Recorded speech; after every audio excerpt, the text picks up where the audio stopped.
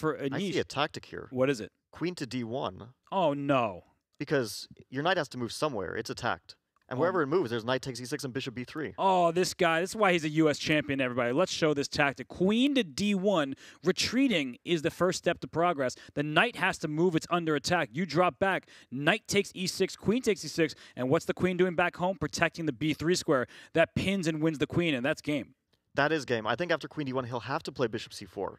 Because you're gonna lose a piece. But at least you can try to get that rook on f1 for it. Okay. bc5, bishop